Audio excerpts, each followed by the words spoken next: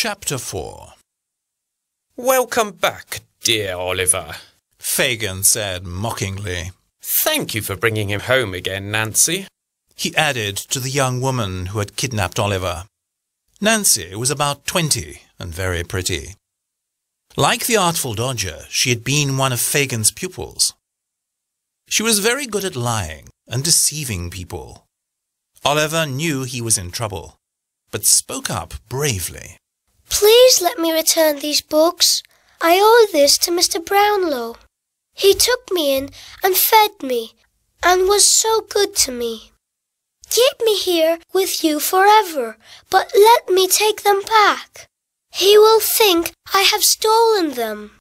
"No, it took a lot of effort to find you and bring you back, and I shall keep the books as payment," Fagin said. Before Oliver could reply, there was a call of "Plummy and Slam." "Open the door, Nancy dear," Fagin said.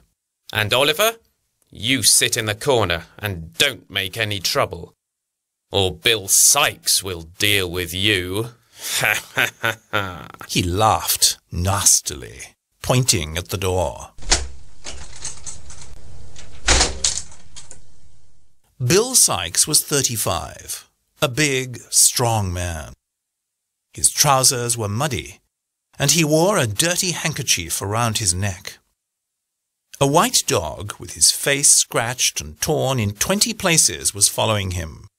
"Hurry up," Sikes said to the dog, and gave him a kick.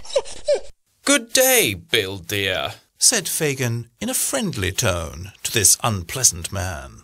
"Very cold day, isn't it?" "Yes, said Sikes unpleasantly. as cold as your heart." "Hush now, Mr. Sikes," Fagin said gently. Mr. Sikes was in a very bad temper. He was a professional burglar who often worked with Fagin. So they began to discuss a house burglary that Sikes had been planning. "There's a big problem," said Sikes.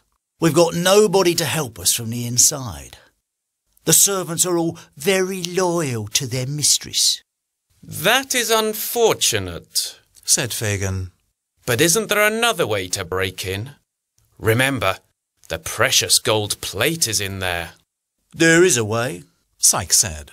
"but I will need a boy. A small boy will be able to crawl through a window and unlock the door for us." "That is no problem at all, dear," Fagin said, looking at Oliver. "I have the perfect boy for the job." Oliver realized that Fagin meant him. Terrified, he jumped up and ran to the door, banging on it and screaming for help.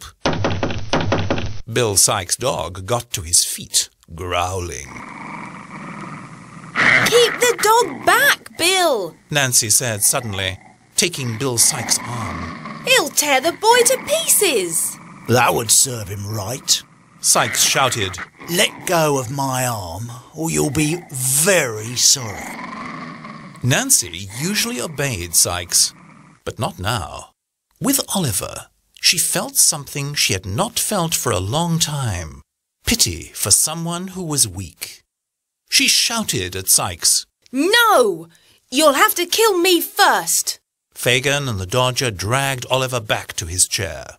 "So you thought you would get away, didn't you?" Fagin said to him, picking up a club. Nancy let go of Sikes and grabbed the club. "No! I brought the boy here, but I won't let you hurt him. She cried. You'll make him a thief and a liar, just like you made me. Isn't that bad enough?" And saying this, Nancy burst into tears. Oh! Sikes seized Nancy roughly, and she fainted. Now Oliver didn't have any chance to escape. They kept him locked in the house. He kept thinking of Mr. Brownlow. If only he could find him again.